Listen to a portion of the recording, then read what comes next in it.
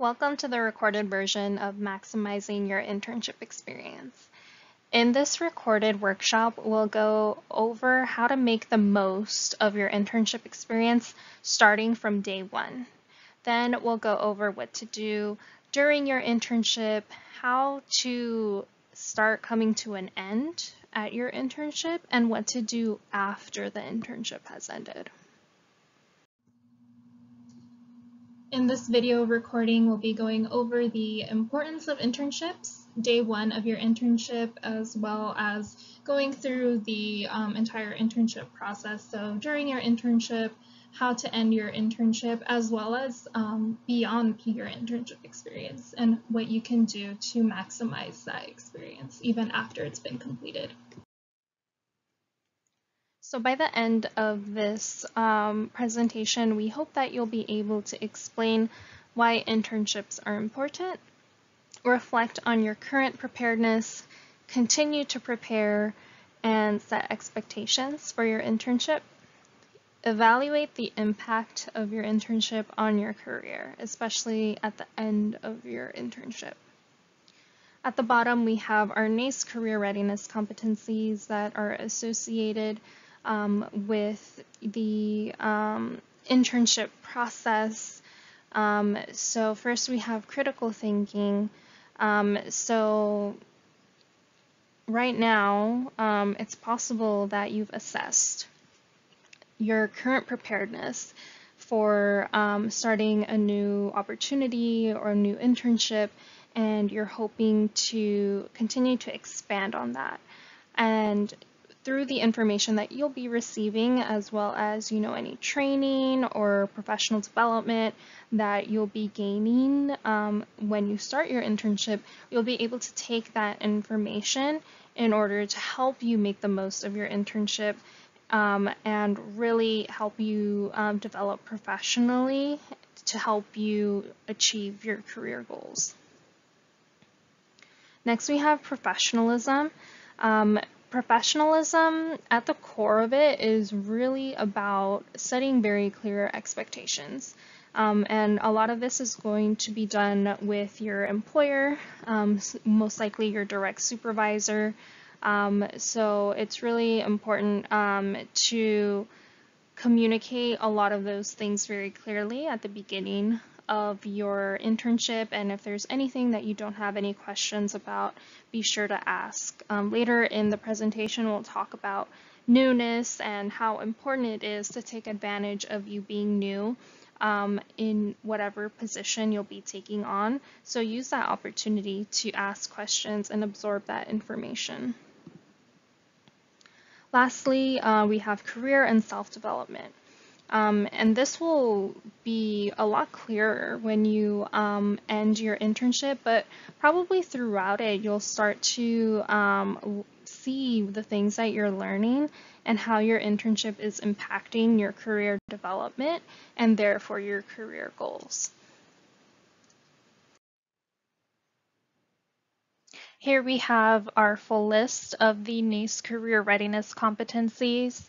So NACE stands for National Association of Colleges and Employers. Numerous college career centers and employers are members of this organization, and they have come together to agree upon this set of competencies that they believe broadly prepare college graduates for a successful transition into the workplace. And the great thing about these competencies is that you can acquire them in so many different ways and settings. So we hope that, continuing to engage in our services, getting involved on campus or off campus, you will start developing these different competencies so that you can make that successful transition into the workplace upon graduation.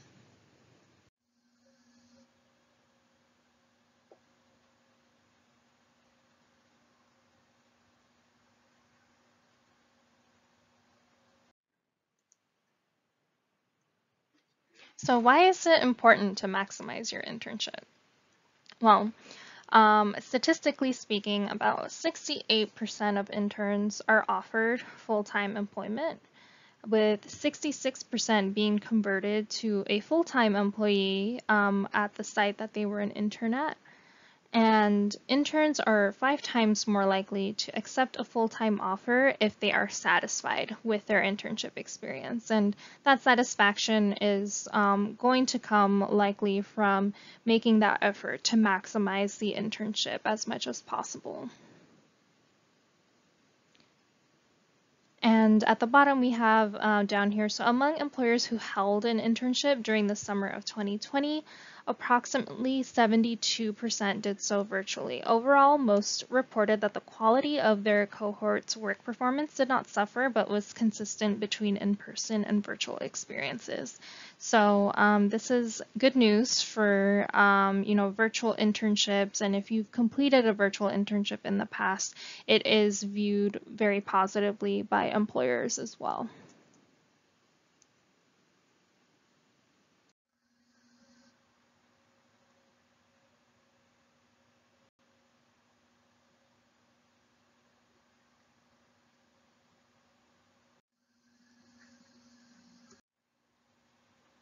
Before starting your internship, even before day one, I think it's important to reflect on what are some of the things that you want to learn, and what skills do you want to further develop, how can you build your network. I think that these things will help you to be intentional about the what you want to learn on your internship and seek out the experiences. Maybe talk to your supervisor about increasing the number of responsibilities, or kind of branching out a little bit of your responsibilities to be able to gain the knowledge and experience that you want to do. I think that actually later in the video recording we will talk about journaling as part of your reflection after the internship. I think that it's really important to do that from the beginning, actually even before. So thinking about the things that you want to learn and then documenting your internship as you proceed through it. So what are the things that you like? What are some of the things that you don't like? All of these things will be really helpful by the end of your internship to think about, what did you gain from your experience? What did you learn about yourself? And how can these things impact your career development moving forward? Once you've determined what your intentions for this internship experience are, set these expectations with your supervisor. It's also important to be aware of the responsibilities being asked of you in the job description for the internship and understand the different objectives for the position. But you can also talk to your supervisor about any of your specific goals for what you'd like to learn as well.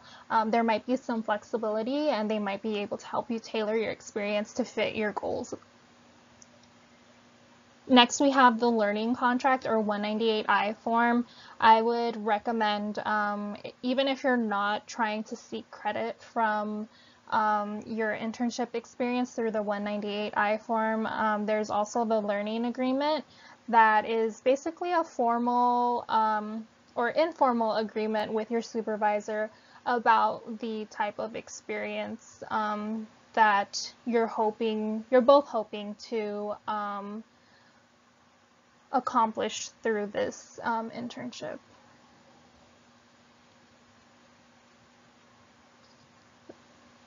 The next thing is to set a standard for receiving and giving feedback. So establishing check-ins with your supervisor and how often they'll occur, how you will be evaluated, as well as how your supervisor would like to receive feedback, or how they would prefer for you to talk to them about any questions that you might have throughout the internship.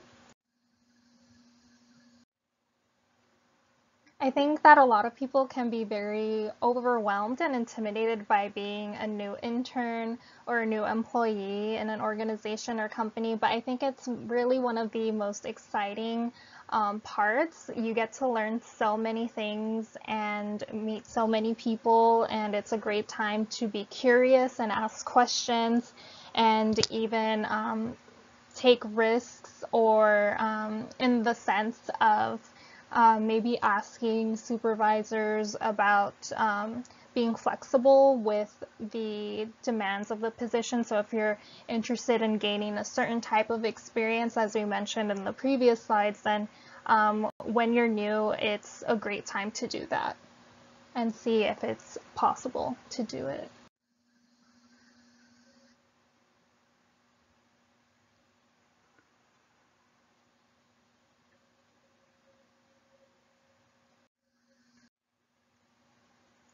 During your internship experience, start to track your tasks and update your resume as you proceed so that it's not such a daunting task when you are done with the internship and you have to remember everything that you've done.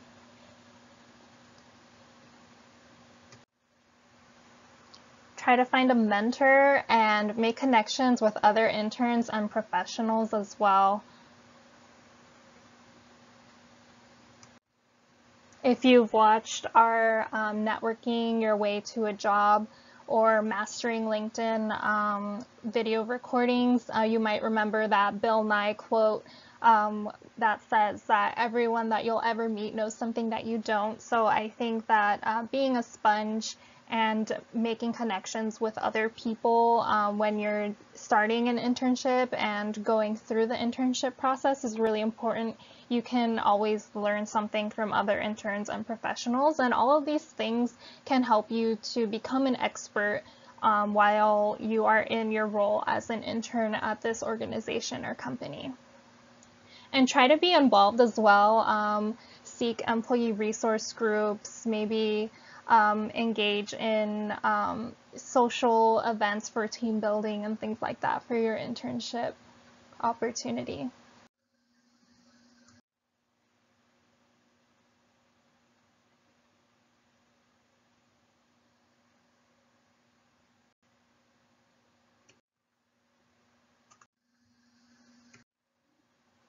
At the end of your internship experience, you might be asked to give feedback on your experience. I remember at the end of one of my internships, I was asked to give a presentation on the things that I learned, on some of the accomplishments, as well as recommendations for the office that I was interning at. So be prepared to give feedback, and even if you aren't asked to give a presentation, if you had a really awesome experience, don't be afraid to let your supervisor or other people who made a strong impact on the positivity of your internship experience, don't be afraid to let them know. I'm sure they'd be very happy to hear that. So one thing that you can do is send thank you notes to those who made an impact on your experience, and keep them updated regularly as well. So it doesn't have to be like, kind of a sending a thank you note and you never contact those people again. That's really the beginning of creating a lasting relationship beyond the internship experience. Ask your supervisor or any other professionals that you might have worked closely with at your internship experience if they would be willing to be a reference or write a letter of recommendation for you in the future as well.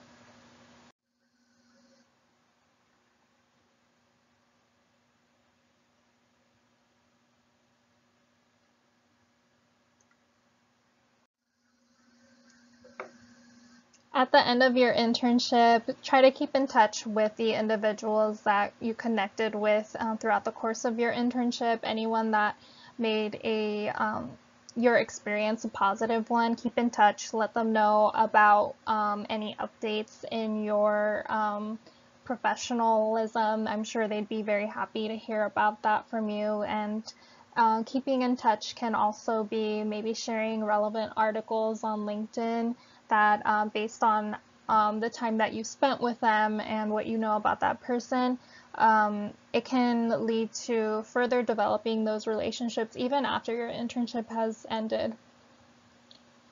At the end of your internship, I would highly recommend updating your documents as well. So going into your resume as well as your LinkedIn and Handshake profiles to communicate your experience. So any tasks that you did or outcomes that you achieved, try to communicate those as soon as possible after ending your internship so the information is fresh.